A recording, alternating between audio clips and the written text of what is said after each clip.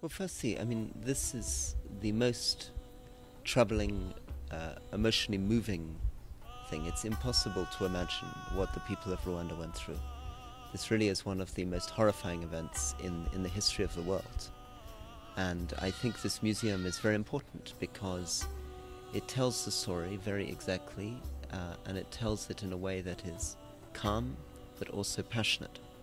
And I think I would encourage as many people as possible from around the world to visit this museum, because it teaches you so much, not just about what happened in Rwanda, but also about the responsibility of other countries for what they could have done to help stop the causes of this and to intervene, and of course the United Nations as well.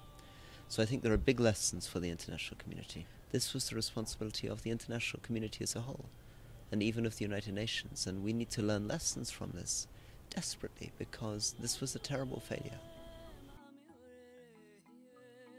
So I'm very, very proud to be here, and traditionally DFID does development work. Traditionally in most countries we do health or education work, and it's one that means an enormous amount to us. It was a sign of the fact that we think Rwanda has been through a very terrible and very particular, unique experience, and we have an obligation to the world to use this as an opportunity for promoting peace and stability, because without peace, without stability, nothing is possible.